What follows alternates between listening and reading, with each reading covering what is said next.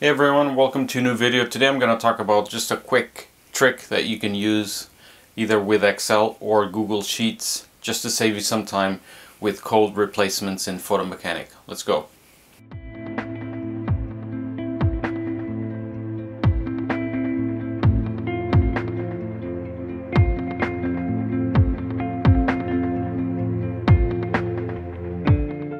Now the example I'm going to be showing you is with a football squad, but obviously you can do it with anything. It's just to show you how you can save a little bit of time. Okay, so you're going to go to Google, you're going to search for football squads. The first site that will appear should be that one. You can go to the current season. Obviously it's not up to date yet because it hasn't started. Let's use the archive as an example. You can Control F. Let's go to Benfica, for example. And you're going to be wanting to copy everything from the top left to the bottom right, okay, just to get all the player names and numbers. Now using either Excel or Google Sheets, whichever one you prefer, you copy paste the info that you had, you delete the stuff that we don't need. Okay, so we just want the player names and the player numbers. Now we're going to be adding a column to the left and we'll get to that in just a second. Now on the one on the right, so D1, you're going to go to the formula and you're going to be typing exactly as you see on screen right now. So the equal sign and then C1 for the player name, ampersand,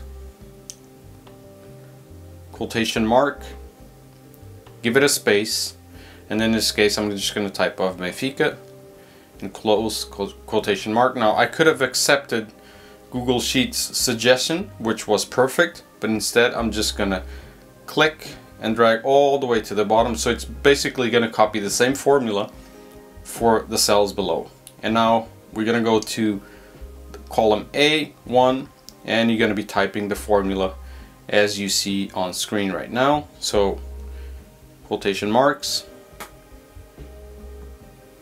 you're going to type the macro that you're going to be using on Photomechanic. So I'm just going to use Ben, close quotation marks, ampersand, and B1. Okay, so it basically does Ben1.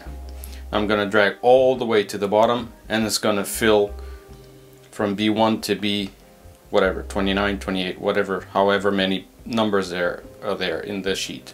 Now we're gonna copy just the columns that we want, so the macro and the D column.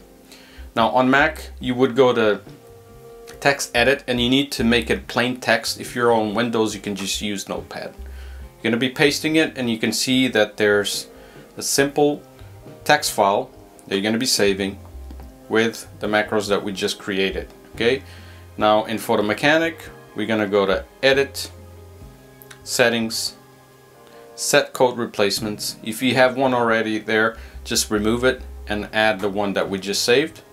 Okay, that's okay. Remember the key, the hotkey that you're using for the macro. I have backslash in this case.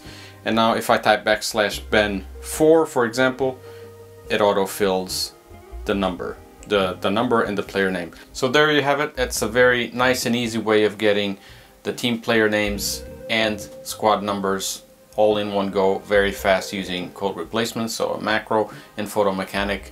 Obviously you can add as many macros as you want, so you can add one for goal celebrations, for general view of the stadium, for the managers, for the referees, etc. But I'm just being very concise on the example, and then you can expand on your own with whatever macros that you need. That's it for today. I hope you enjoyed this video. If you did, don't forget, click that thumbs up, helps a lot. Subscribe to the channel if you aren't already. Until next time, take it easy. Bye bye.